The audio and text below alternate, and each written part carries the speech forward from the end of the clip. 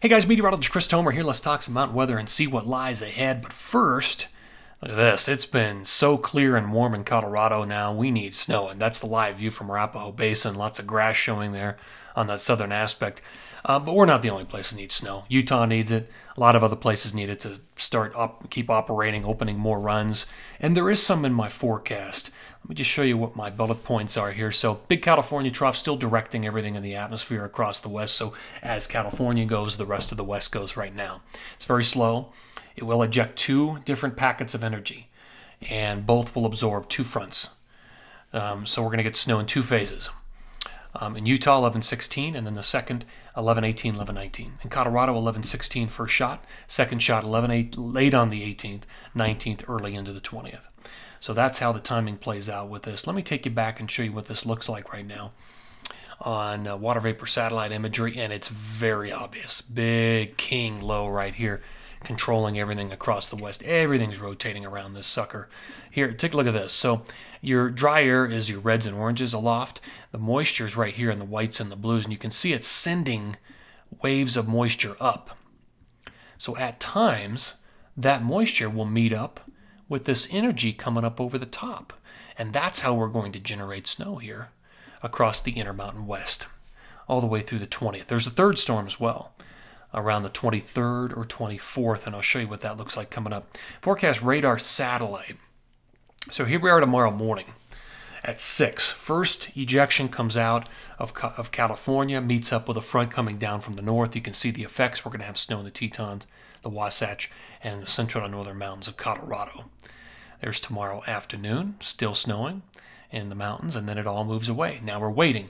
Now watch California. It's going to send the energy down towards the southern tier. Here comes the low, and there it is. It's going to combine with energy coming out of the Pacific Northwest, and the two will combine for snow. More widespread snow, watch it happen.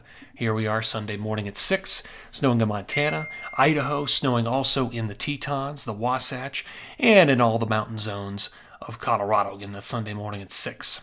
Sunday afternoon, still snowing, and then here comes the energy dropping down into southeast Colorado. Could get a low spinning up over the eastern plains. We'll see. Nothing set in stone, and then all of that would move away, and that third storm would come through around 11:23, 11:24.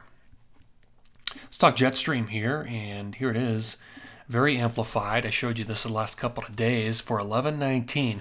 So you're going to have all that energy just dropping down through Montana, Wyoming, and into Colorado, 11:19, to fill that low down in southeast Colorado, northern New Mexico. Second phase, second period is 11:23. You can see the dip in the jet, shortwave trough coming through.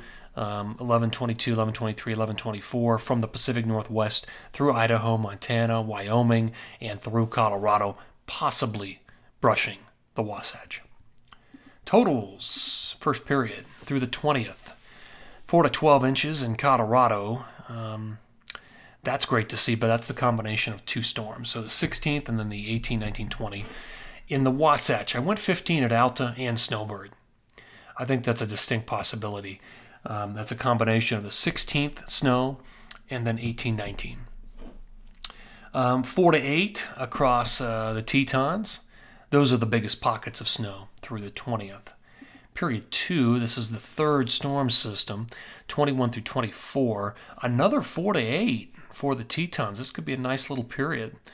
And then probably 2 to 5 or 2 to 6 for the northern mountains of Colorado. This system's more like a clipper.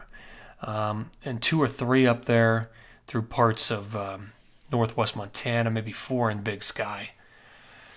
And that's going to do it through the 24th. That'll take us through Thanksgiving.